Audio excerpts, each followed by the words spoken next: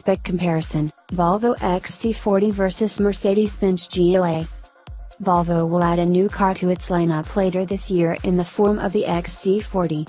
It's a global-size compact SUV, and as its name suggests, it is positioned below the XC60 in the Swedish automaker's offerings.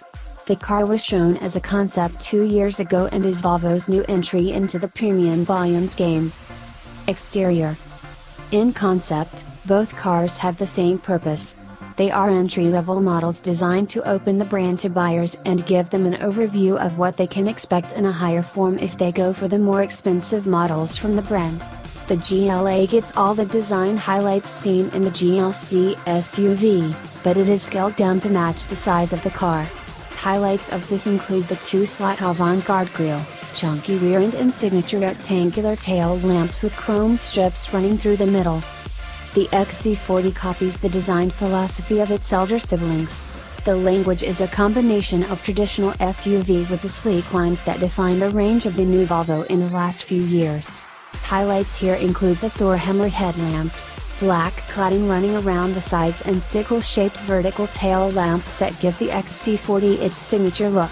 An added advantage for the XC40 is that Volvo is launching it with an R design package right from the beginning. Interior. Where both the cars matched up in terms of exteriors, the cabin of both vehicles are as different as chalk and cheese. The GLA's cabin relies heavily on buttons, and there seems to be one for everything. Its infotainment system gets a floating display, while the instrument cluster gets a full-color display for the information screen in the center. Volvo's latest design language for the cabin is all about minimalism, and that is very evident as the dashboard is uncluttered and gets a massive touchscreen system that dominates most of the center console. In fact, the only buttons visible on the dashboard are those to control the infotainment system. Dimension-wise, both cars are evenly matched and offer roughly the same levels of space and storage spaces all over. However, the XC40 has more boot space as it is a taller vehicle compared to the GLA. Engines and gearbox. The XC40 gets a 2.0-liter 4-cylinder diesel for the Indian market. This engine produces 190 bhp/400 Nm.